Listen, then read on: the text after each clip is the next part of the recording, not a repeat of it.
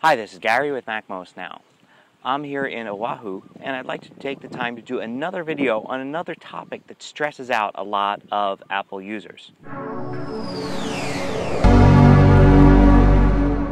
Question I get all the time is it the right time to buy a new Mac or an iPhone, iPod, or iPad? People hear rumors and they think a new one might be coming out soon, and should they wait or should they buy now? There's a very common question that I get, and there's no good answer for it. First thing you want to do is check your information. You may have heard something about a new product coming out, but there are sites you can go to easily check those rumors. The two biggest rumor sites are macrumors.com and appleinsider.com. I find these have the best information. But the information there is still rumors. But it's better than hearsay, something a friend may have told you. At least you can check there and see exactly what the sources are and what the rumor is. I find a better place to check is the release dates of Apple products. So for instance, say you want to know if a new iMac is coming out soon. Well, simply go to the Wikipedia page for that product, say the iMac, and look at the previous release dates. A lot of times it's pretty obvious when Apple wants to release new products, and Apple doesn't deviate from this very often. For instance, they don't come out with a new version of a product just a few months after they released a previous one. And they don't wait much longer than a year to come out with a new version of something. The thing you have to remember about rumors is that most of them are false. Most of them don't actually happen. There are far more rumors of release dates for Apple products than actually there are releases. So there'll be many guesses made until one is finally right, and that right one is what everybody remembers. But even then, with release dates, with rumors, you just don't know. If Apple hasn't said anything officially, then there's no way to be sure that a new product is coming out. Sometimes release dates and rumors have been completely off. Sometimes they've been right on.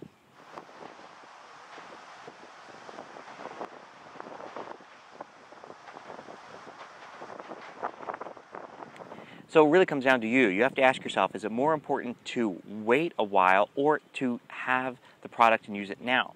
If it's going to take a few months for something to come out, is that increase in productivity you're going to get from using a new version of the product worth it to have for those few months, or is it just worth it to wait? A lot of times new products come out and they're just slight speed increases. It really wasn't worth it to wait, especially if it was going to be several months. Other times entire new designs come out or new features are added.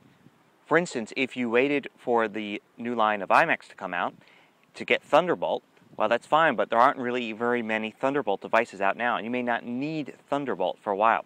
I remember waiting for the first FireWire Mac towers to come out, yet I didn't end up actually using any FireWire devices for years, so it really wasn't worth the few months that I waited for that particular model.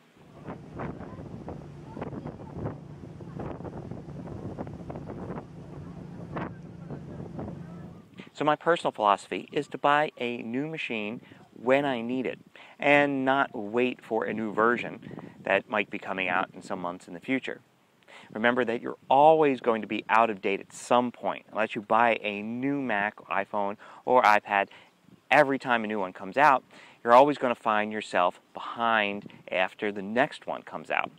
So any advantage you have for waiting, getting the latest, is only going to be temporary anyway. So I hope this advice helps. Until next time, this is Gary with MacMost Now.